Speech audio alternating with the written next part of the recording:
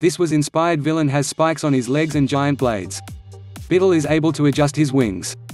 The fangs on his mask are dangerous. An air pump with poisonous a missile is Bitil's weapon. Contains 54 pieces. Time is Bitil's greatest weapon, allowing him to call on other versions of himself from the past to fight by his side. With his spikes, long sword, Nynrah ghost blaster, and an army of duplicates from the past, he may be unstoppable. Combine with Matoran counterpart 8949 Gavla to increase the abilities in the battle for power.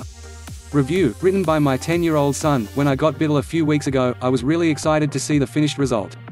The pros: the set's color scheme was not overpowered by gunmetal gray. The ghost blaster shoots about 8 feet.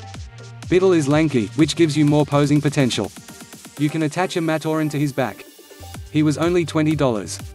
He's just plain fun to look at. The cons: he has an Av-Matoran torso. All ball sockets are weaker, allowing them to crack more easily. The little red spikes on his shoulders fall out with a tiny tug. All in all, Bitil is a good set for young and older kids, and will be fun for years to come. Also, you could creep out your younger sibling. Closing parenthesis.